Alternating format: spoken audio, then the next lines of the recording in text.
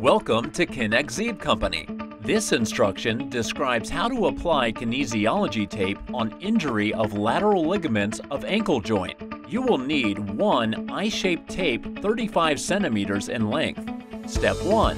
Turn your foot outwards.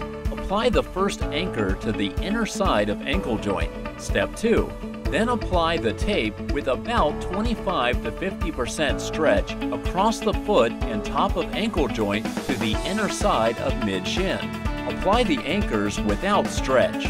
Thank you for choosing Kinesiology Tape's KineXib.